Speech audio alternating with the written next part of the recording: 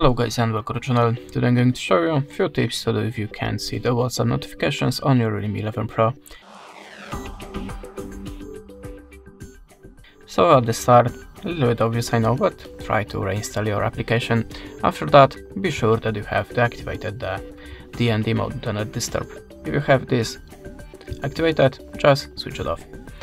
Okay, in the next step, go to the settings, choose the Wi-Fi, click on the three-dot icon and choose more settings. Now tap on the Wi-Fi data usage and choose the network access. Now slide down to the WhatsApp and make sure that you have activated Wi-Fi and mobile data.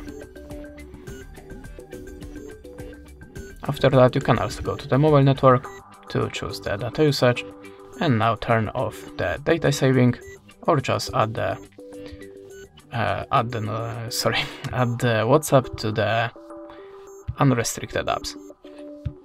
Go to the all, look for the WhatsApp and switch it on.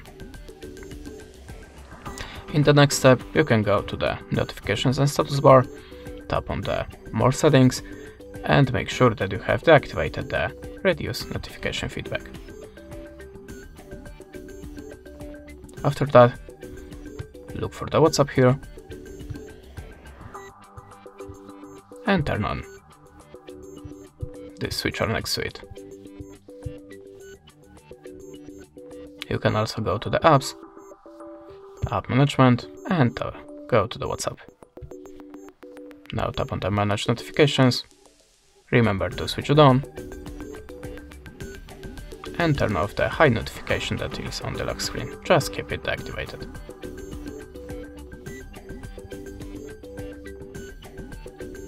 After that, you can also try to update your system.